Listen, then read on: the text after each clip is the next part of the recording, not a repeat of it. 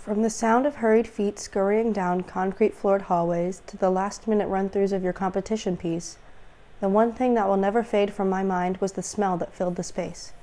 Hairspray. At every dance competition, nerves are high. The tension and anticipation that fills the air is so thick you could cut it with a butter knife, but nowhere near as thick as the stench of hairspray coming in from all directions. Even after you have your costume on, your ballet shoes laced up, your hair done and makeup painted on, and you've run through your piece what feels like 1,000,000 times, you're still not ready to perform.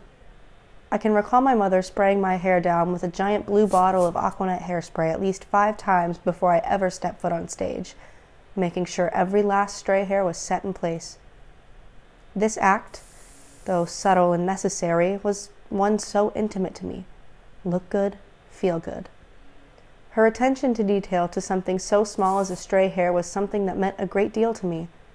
Even if I missed a step or fell out of my turns, at least my hair would look perfect. Your appearance is just as vital to your performance as your actual dance is. It's part of your identity as a performer. If you have any loose hairs hanging out of your ballet bun, you might be seen as unkempt, lazy, or disorganized, which most dancers would consider a sin. Once I was backstage, I patiently but anxiously waited for the announcer to call my name. As the girl dancing before me took her bow, my dance teacher sprayed my hair down one last time. Suddenly, the nerves and anticipation turned into excitement.